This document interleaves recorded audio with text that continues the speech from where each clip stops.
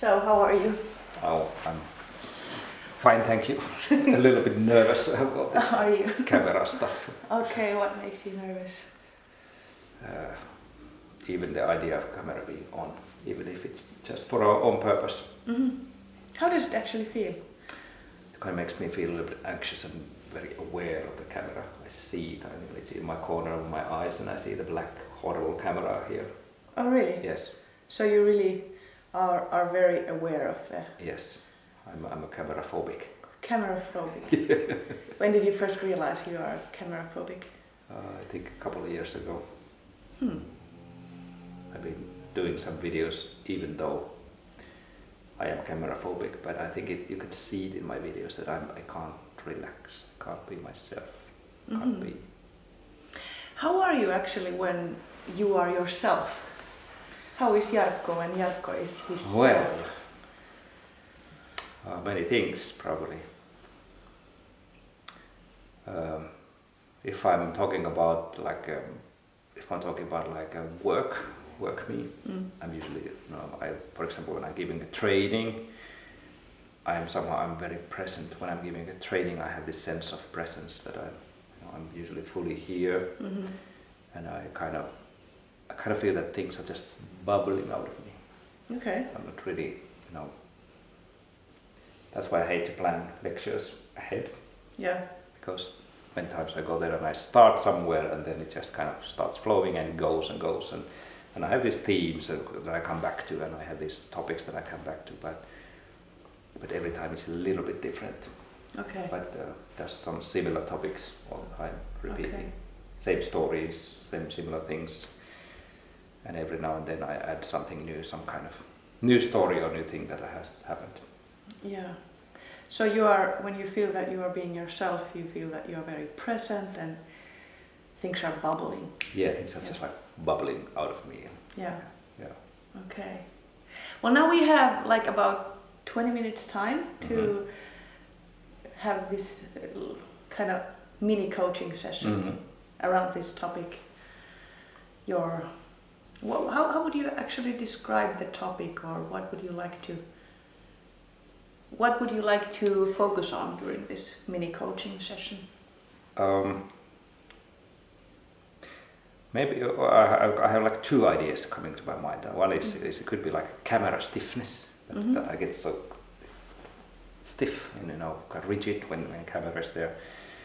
That could be one topic, or then other topic could be just that the problem is that I have so many things I could talk about. I have so many ideas and things I could talk about when I'm making short videos, but when I think about making any video, I have nothing to say.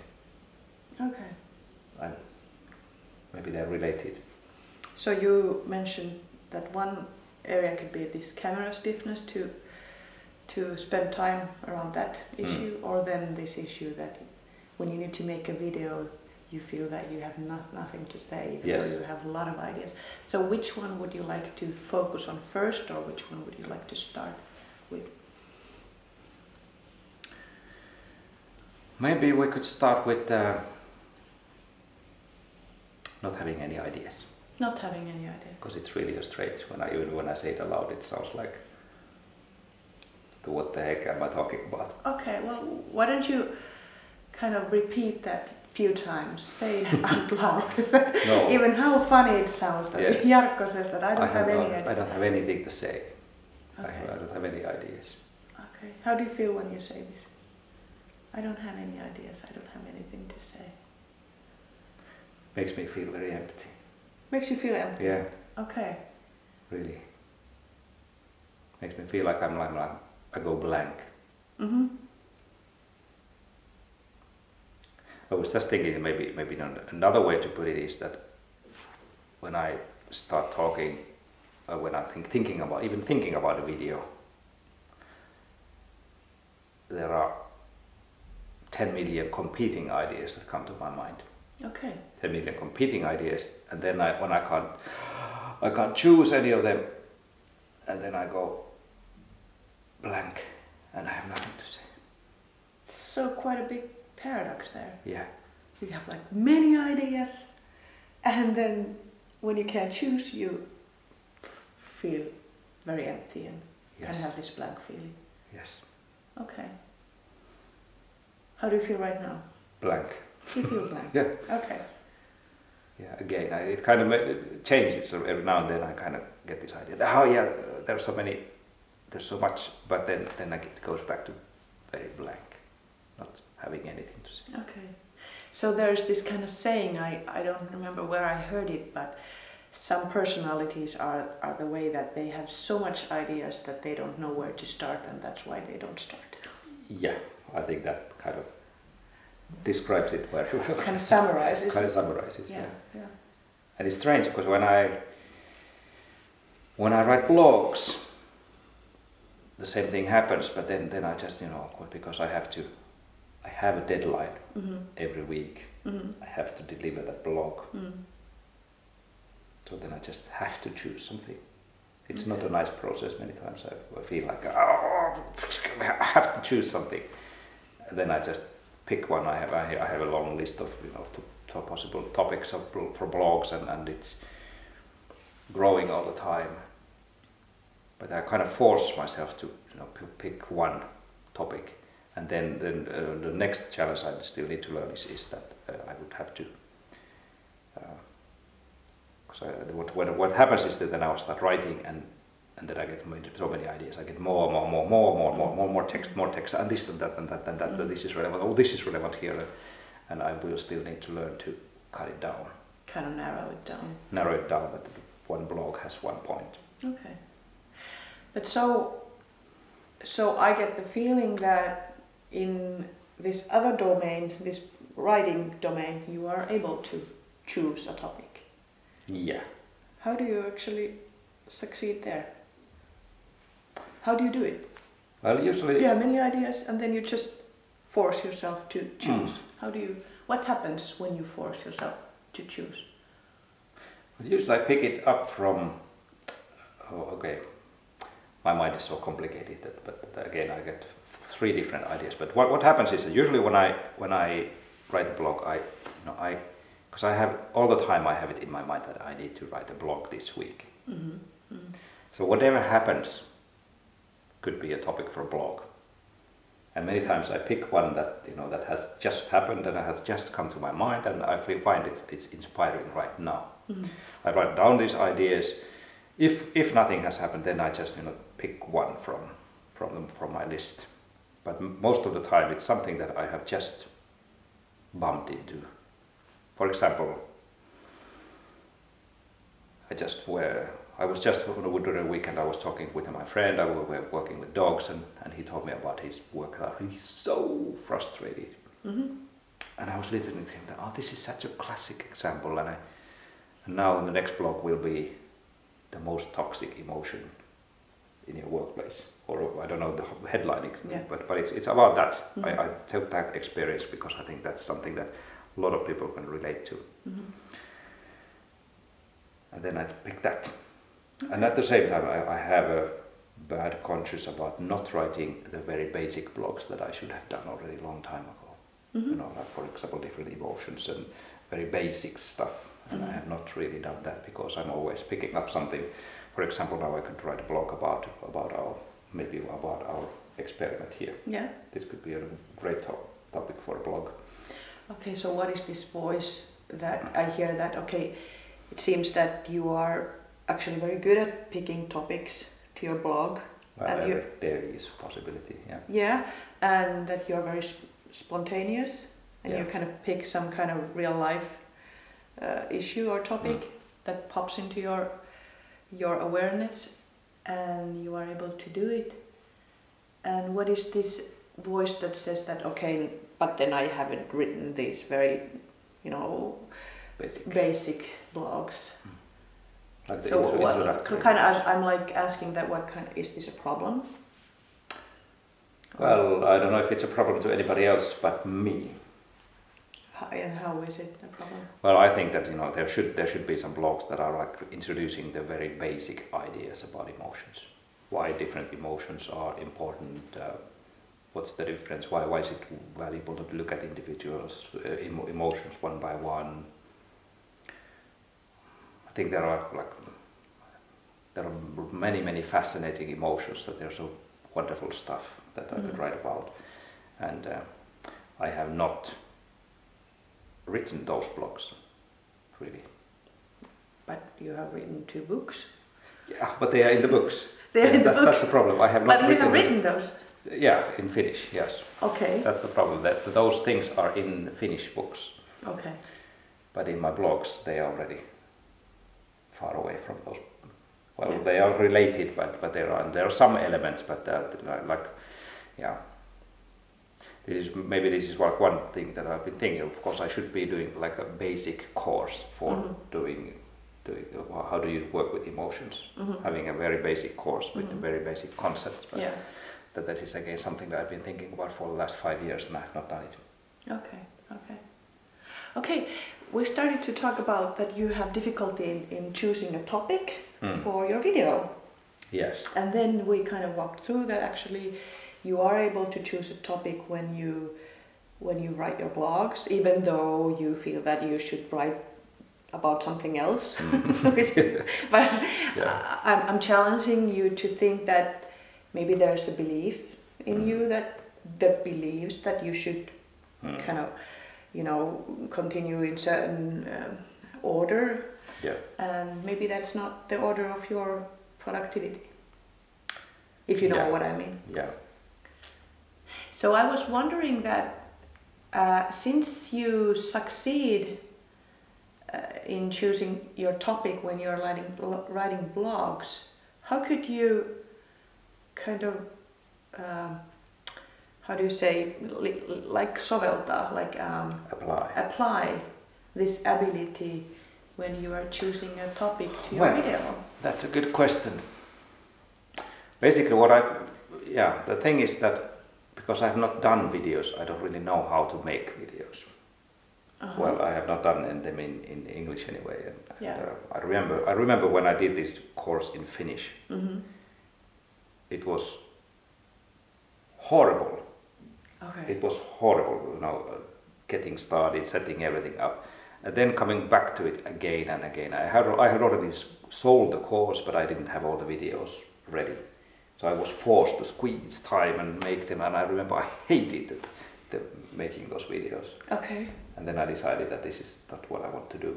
Okay, you decided that this is not something you want to do? No. And do you still live with that decision? No, because now I would want to do it in English, because also it was not paying enough. I mean, I think I put so much effort into it, and the money I got out of it, and the quality of the videos. If I look at them now, I go, I can't live with those. Okay. And maybe you could also see that I have forced myself to do it. Okay. So. But can I give you feedback? Sure. Because I have looked at your videos, and I always admired you. I thought that, wow, Jarkko is really, he's so productive, and wow, he's able to put this small. He's good at kind of presenting a small idea in a small video, and I thought it was very good. Of course, the quality wasn't like TV quality or anything. You could see that you kind of made them in your garage and everything, but still, I thought that you were very brave and very productive and very clear in your message in those videos. I just wanted to give you this feedback. Yeah. And. Thank you. That's probably because it's probably the self-criticism is always. And I even nowadays, even though I've made a lot of videos and I've done television and everything, in a way you're my kind of video idol because I think you inspired me. Really? Yeah, and I always when I'm doing my videos, I always kind of compare that what you did. Yeah, I mean you're my video idol.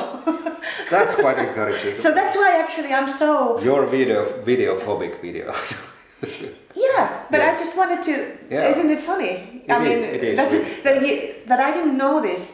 That you have these kind of thoughts, and it seems very funny for me to hear that you're videophobic and that you don't know how to choose a topic and blah blah blah, because I see that you are so productive, and yes, you are full of ideas, but also I see you as a guy who's able to deliver those ideas. I mean, you've written books, you have companies, you have businesses, you do all the time. So this is just feedback I wanted to give you. But that's valuable, and that's kind of inspirational. You know, I already feel like I need to start doing those videos again.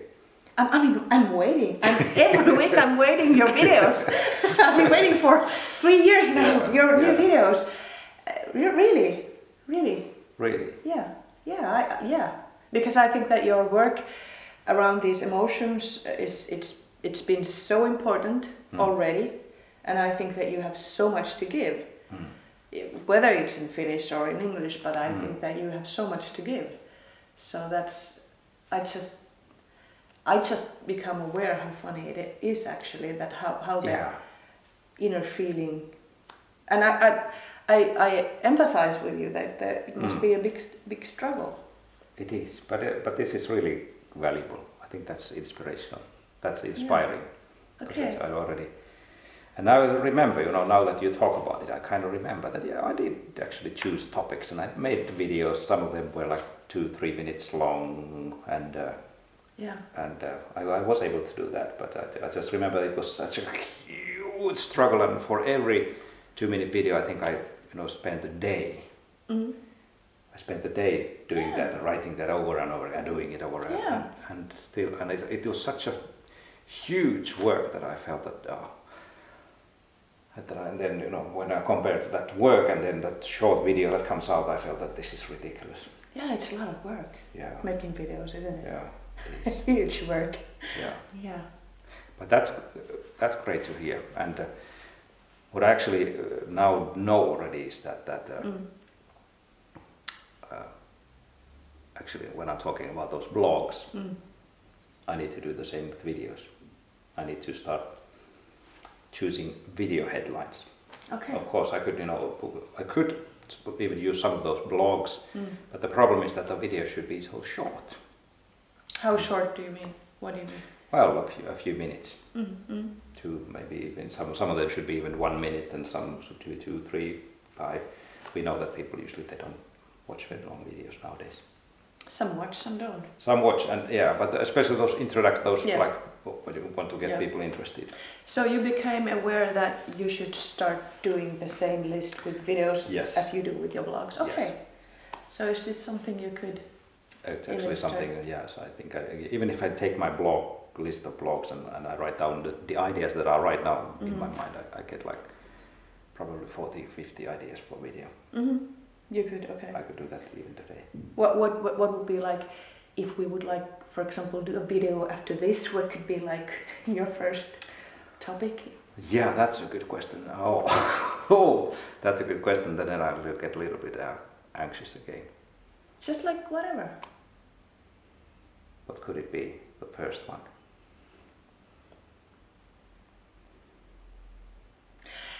And I find it even interesting, just pops into my mind that, a lot of people are struggling with the same issue that you. And there are a lot of people who've been planning for making videos like years and they've never done one. So I was just wondering that maybe even to talk about the big struggle, that how, what is productivity actually? And kind of, when you're trying to be productive, then you kind of set the expectations very high. And I hear that you're also disappointed that it was so much work and I only get this little teeny tiny video. Yes. And I'm wondering that is there a belief that you believe that it should be kind of easier?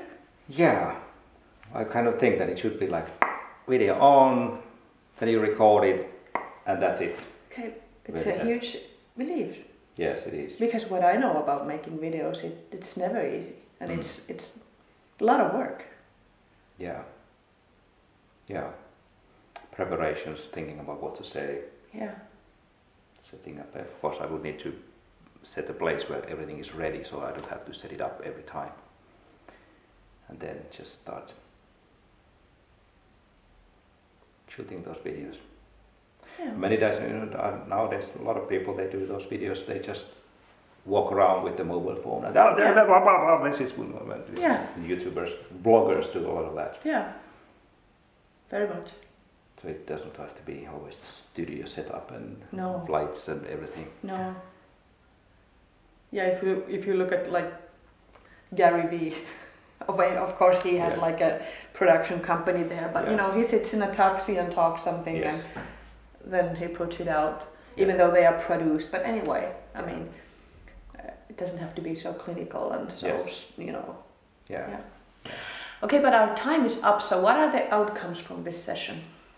Like, what are you going to do next? Well, first I write down the list of videos, like I have the list for blogs, Yeah. video headlines, like video ideas. Then I will set up a camera somewhere so that I can start practicing. Yeah. Good. I start shooting those videos and see how they are and how to make them short enough. And Yeah. I think it's just that's I just need to start practicing. Yeah. Okay. You will make the list and you will just start practicing. Yes. Those are there. When are you going to make your first practice video?